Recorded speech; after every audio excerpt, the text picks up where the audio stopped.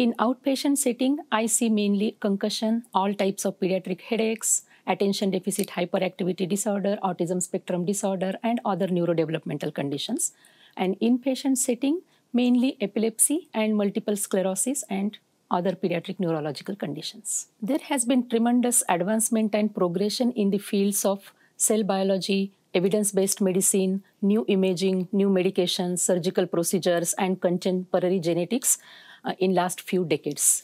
In case of concussion, we shifted away from grading system and we are considering and approaching every concussion in the holistic way. There has been more awareness about the second impact syndrome, which is exclusively seen in children and which has highest morbidity and mortality. If we talk about neurodevelopmental conditions like ADHD or ASD, we moved away from DSM-4 to DSM-5 with modified diagnostic criteria.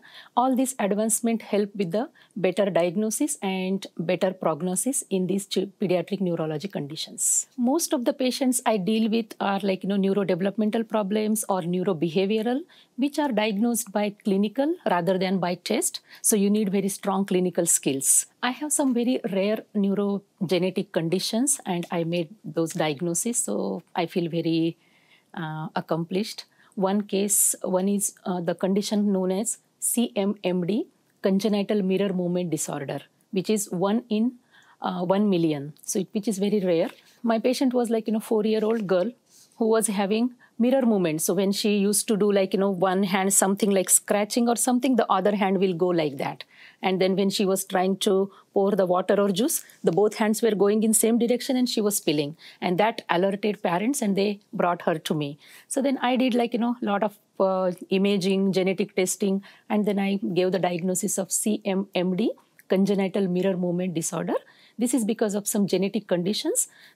While brain is developing, it makes connections. Instead of going to one half of the brain, it goes to other half. So when you are doing something signaling from one half of the brain, it goes to other hand and then other hand does the same movements. So more effective, less invasive and more child-friendly procedures and treatment plans are coming up. At the same time, there is an increased awareness about these neuropsychiatric conditions so that these are taboo subjects and that reduces the stigma surrounding it. So I'm very excited to see all these developments. People are coming with more awareness and early diagnosis and early intervention always does very good job. So I think that is what coming up and I'm excited for that.